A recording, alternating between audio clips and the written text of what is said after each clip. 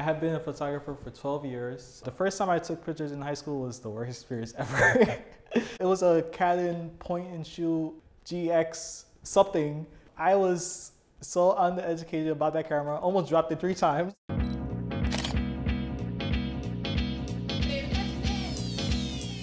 The best way for me to prepare for a photo shoot is giving myself 30 minutes to an hour in advance to prepare.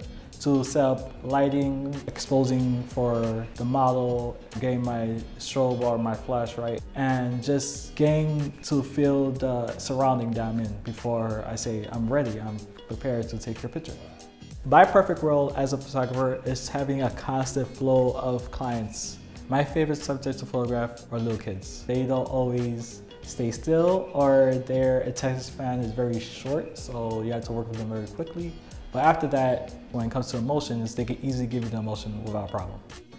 I don't believe there's a particular picture that's my best work. What I really love is when I take tens to hundreds of pictures and that one picture is like, OMG, I actually took that picture.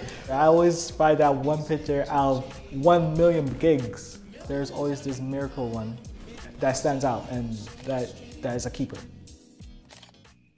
Taking pictures is a feeling, an emotion, and it's telling a story from your point of view.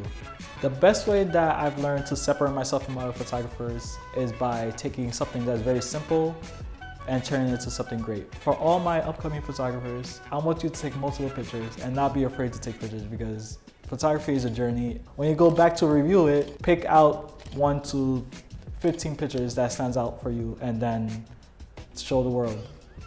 My name is Stevenson Catul. I'm a photographer, and you can find me on Instagram under SE Focus Point.